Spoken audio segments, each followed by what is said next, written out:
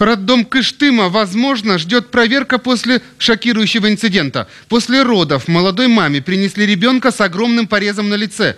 Эти фотографии сделала 19-летняя молодая мама Дарья Кадочникова. Когда она спросила врачей о том, как появился порез, те якобы признались, что во время родов мама дергалась.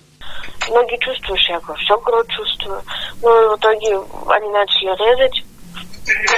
Я им говорю, что мне больно, что я все чувствую, уберите руки, дергаюсь они на меня, что дура, не дергайся.